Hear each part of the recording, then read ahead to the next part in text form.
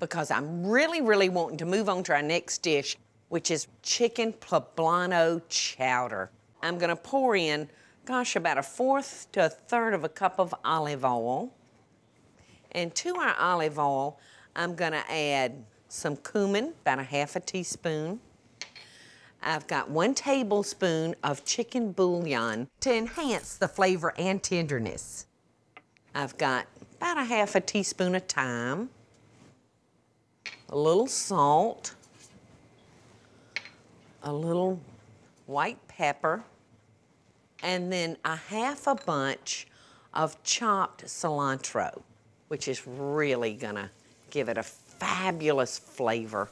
I really do appreciate the flavor of cilantro now once I've given it some good tries. All right, now I'm gonna come in here with some fresh garlic. And then I've got like 5 diced carrot sticks. And I've got 2 onions diced. So this is gonna be full of vegetable flavor.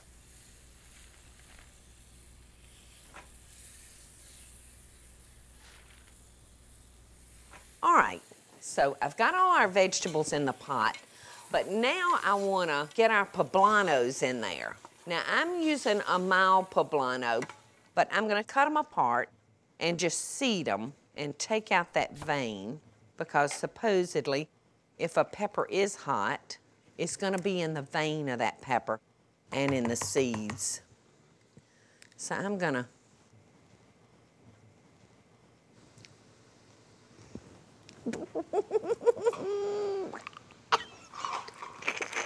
this sucker is really kind of warm.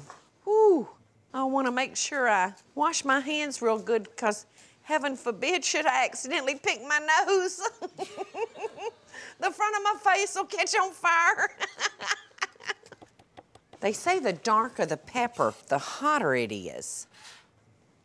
That finishes off our pepper.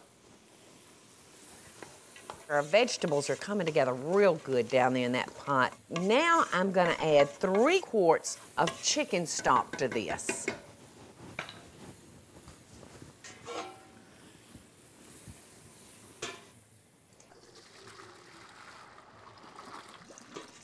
Okay. All right, now we're gonna let this cook for about 15 minutes. But while that's cooking, I wanna come over here and I wanna make a roux that's gonna tighten our chowder for us. And I'm gonna just make a basic roux using 1 stick of butter. To our butter,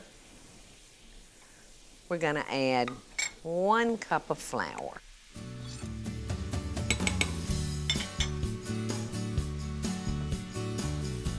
This roux acts as a thickening agent for our soup, and the butter gives it a nice, rich flavor. So come on down, we're gonna finish up this chowder. Now I've got 3 chicken breasts that I grilled. Now I'm just gonna cut these up in pieces and throw it in that pot, and then I'm gonna bring it back to a boil, and we're gonna drop in some of our roux, and it's gonna make it nice and tight. All right. So in goes our chicken. All right, now I'm gonna take just a couple of ladles of our stock and add to our roux, and that's just gonna kind of smooth it out for us. Because if we just dumped it in there, there's a good chance it could be lumpy. So we're gonna do it just like this. And then we're gonna add this back to our pot of vegetables. I'm gonna incorporate that stock into our flour and butter. Okay, and that looks good. I'm gonna turn that off. All right, now I'm gonna start adding it to our vegetable pot. The important thing though is I keep stirring that, because I don't want our flour and butter roux to clump up on us. So I want to pretty much keep that spoon in my pot. All right, I'm gonna let this simmer. I'm just down here getting me a bowl and some spoons because I wanna finish up this chowder. I'm about to have a fit to taste it. It smells so good. And I mean, you know, it bit me earlier with those poblano peppers, so I'm ready to bite back on it.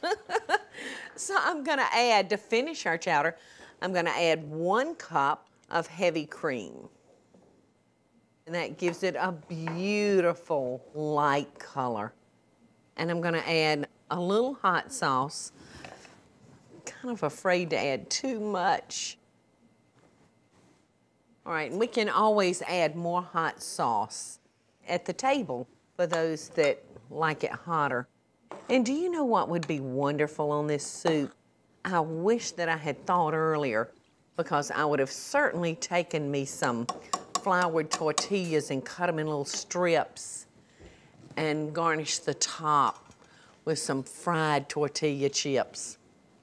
Oh, it would be perfect for this. Right now, a little parsley.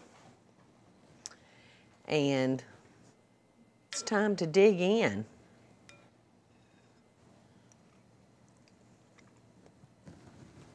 The cilantro flavor comes through there. It's really good. I could prop here on the counter all afternoon and eat that chowder.